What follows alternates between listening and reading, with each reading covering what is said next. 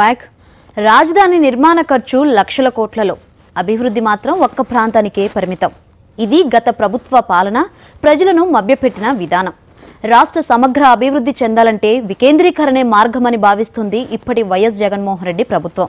క్షుణ్ణంగా అధ్యయనం చేసిన జీఎన్ రావు కమిటీ కూడా వికేంద్రీకరణ వైపే మొగ్గు చూపుతూ ప్రభుత్వానికి నివేదిక సమర్పించింది. ఏపీ సమగ్రాభివృద్ధికి ఆంధ్రప్రదేశ్ ప్రభుత్వం ఏర్పాటు చేసిన జీఎన్ రావు నిపుణుల కమిటీ ముఖ్యమంత్రి వైఎస్ జగన్మోహన్ రెడ్డికి తుది నివేదిక సమర్పించింది. అన్ని జిల్లాల్లో సుమారు 10,600 కిలోమీటర్లు పర్యటించి రాజధాని అభివృద్ధి అనే అంశాలపై సమగ్ర అధ్యయనం చేసింది. ప్రజాభిప్రాయ సేకరణకు అనుగుణంగా నివేదికలో కొన్ని ప్రధాన సిఫారసులు చేసింది. పరిపాలనా సౌలభ్యం కోసం రాష్ట్రాన్ని 4 రీజియన్లుగా విభజించాలని సూచించింది. ఉత్తరాంధ్ర, మధ్య కోస్తా, దక్షిణ కోస్తా, రాయలసీమ రీజియన్లుగా విభజించి అభివృద్ధి చేయాలంది.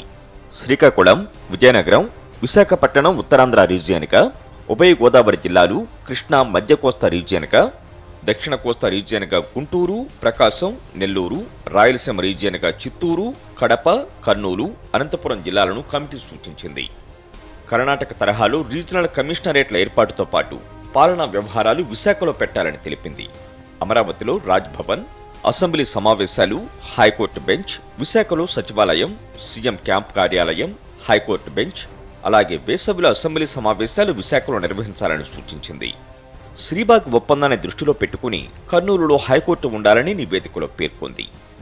రాష్ట్రంలో కొన్ని ప్రాంతాలు చాలా వెనుకబడి ఉంటే మరికొన్ని ప్రాంతాలు అభివృద్ధిలో దూసుకుపోతున్నాయని కమిటీ అధ్యయనంలో తేలింది.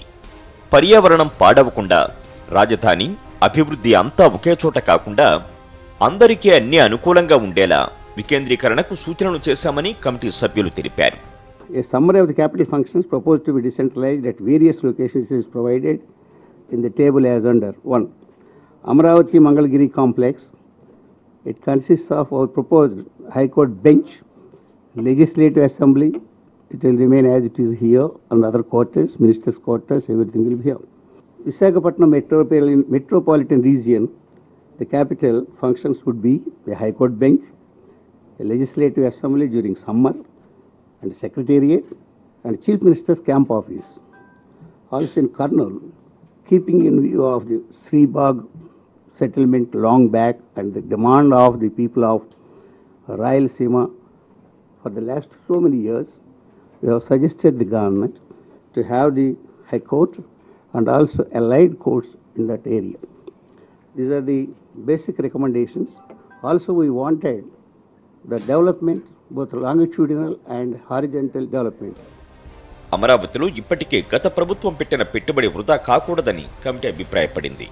కొన్ని ప్రాంతాలు వరద ముంపునకు గురయ్యే ప్రమాదం ఉన్నందున కొత్తగా రాజధాని నిర్మాణాలు చేపట్టవద్దని స్పష్టం చేసింది.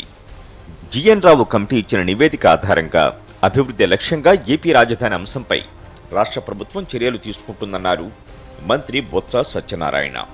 కమిటీ నివేదికపై ఈ నెల 27న కేబినెట్ చర్చించనున్నట్లు తెలిపారు. అమరావతికి భూములిచ్చిన రైతులు ఆందోళన పడాల్సిన అవసరం కూడా లేదని స్పష్టం చేశారు. రేపు 27వ తారీఖు కేబినెట్ మీటింగ్ ఉంది. ఆ మీటింగ్లో చర్చ పెట్టిన తర్వాత, అక్కడ సమగ్రంగా చర్చించిన తర్వాత అప్పుడు దాని మీద ఒక నిర్ణయం తీసుకోవడం జరుగుతుంది. అందులో ఏమి చేయాలి, ఏమి చేయొద్దు, లేదా యాసిటీస్గా ఆమోదించాలా, లేదా దాన్ని ఏమైనా కొద్దిగా అటు ఇటు డీబేషన్లు పెట్టాలా, లేదా ఏం చేయాలనేది కేబినెట్ నిర్ణయిస్తుంది. ముఖ్యమంత్రి అధ్యక్షుడు కేబినెట్ నిర్ణయిస్తుంది. అది ప్రజాస్వామ్యంలో ఒక సాంప్రదాయం. అది ల్యాండ్ పూలింగ్ తీసుకున్న వాళ్ళందరికీ డెవలప్మెంట్ ప్లాట్స్ ఇవ్వడం అనేది జరుగుతుంది. అసెంబ్లీలో చెప్పాము, ముఖ్యమంత్రి మాటగా చెప్పాము. ఇంక కొద్ది రోజుల్లో ఆ పనులు కూడా ప్రారంభమవుతాయి. రాష్ట్ర సమగ్రాభివృద్ధి సీఎం వైఎస్ జగన్మోహన్ రెడ్డికే సాధ్యమన్నారు బీజేపీ నేత విష్ణుకుమార్ రాజు. జీఎన్ రావు కమిటీ నివేదిక రాష్ట్ర సమగ్రాభివృద్ధిని సూచించిందన్నారు.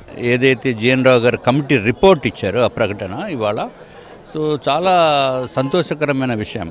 ఎందుకంటే వారు ప్రాక్టికల్గా మొత్తము రాష్ట్రం అంతటి కూడా సమగ్రాభివృద్ధి ఉండాలి అనే ఉద్దేశంతో ఇచ్చిన రిపోర్ట్ అది. ఏదో ఒక ప్రాంతాన్ని మీద ఫోకస్ చేసి లేకపోతే వేరే ప్రాంతాన్ని నెగ్లెక్ట్ చేసే విధంగా అటువంటి రిపోర్ట్ కాదు ఇది.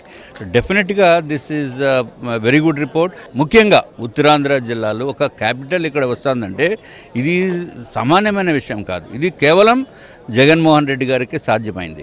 ముఖ్యమంత్రి వైఎస్ జగన్కు జీఎన్ రావు నిపుణుల కమిటీ నివేదిక సమర్పించిన నేపథ్యంలో విశాఖలో సంబరాలు అంబరాన్నంటాయి. పార్కు హోటల్ నుంచి ఆర్కే బీచ్ వరకు నిర్వహించిన ర్యాలీలో మంత్రులు, ఎమ్మెల్యేలు, న్యాయవాదులు, జర్నలిస్టులు పాల్గొన్నారు.